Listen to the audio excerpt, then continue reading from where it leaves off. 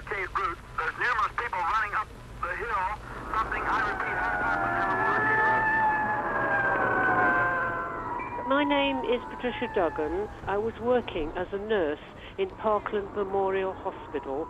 I drove my car in towards the hospital and I could hear the noise of all the sirens, which seemed louder and more urgent than normal. The president, his limp body cradled in the arms of his wife, Jacqueline, has been rushed to Parkland Hospital.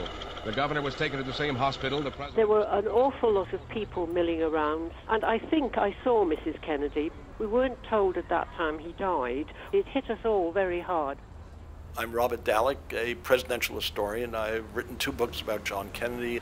I had an apartment at 110th Street in Broadway, began walking down Broadway, and there was a small crowd gathered around an automobile listening to the radio, and they seemed quite agitated.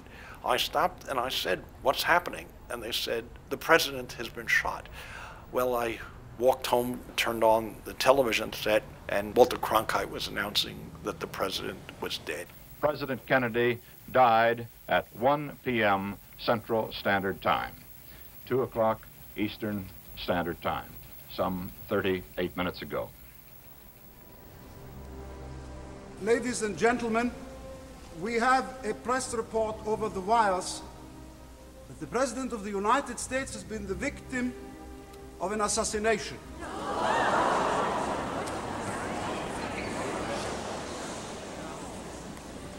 We will play the funeral march from Beethoven's Third Symphony. My name is Peter Crane, and I was a 17-year-old high school student in Washington, D.C. when President Kennedy was killed.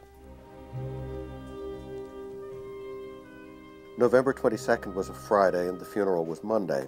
My mother's office building had a 10th floor balcony overlooking Connecticut Avenue, and I took pictures of the procession as it went past.